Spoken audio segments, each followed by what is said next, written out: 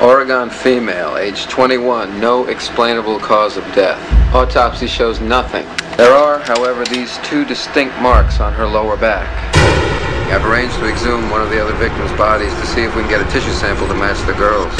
Corpse is in advanced stages of decay and desiccation.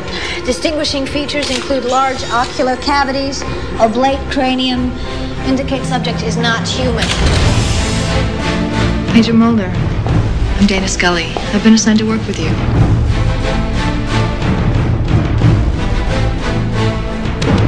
To say that they've been riding around in flying saucers, it's crazy, Mulder. There is nothing to support that. Listen to me, Scully. This thing exists. But how do you know? The government knows about it. And I gotta know what they're protecting. You'll pack and leave town immediately or assume the consequences of intense indiscretion. I have a confirmed fallen angel in Sector 87. I'm telling you, it's like the Roswell cover-up all over again. He wants to shut down the X-Files, and he wants you out of the Bureau. How do you respond to these allegations, Agent Mulder? We've got a down craft in those woods, sir. We both know what's out there. People that have made UFO sightings. They've reported unexplained time loss. You're saying that time disappeared. Time can't just disappear. It's a universal invariant. Not in this zip code.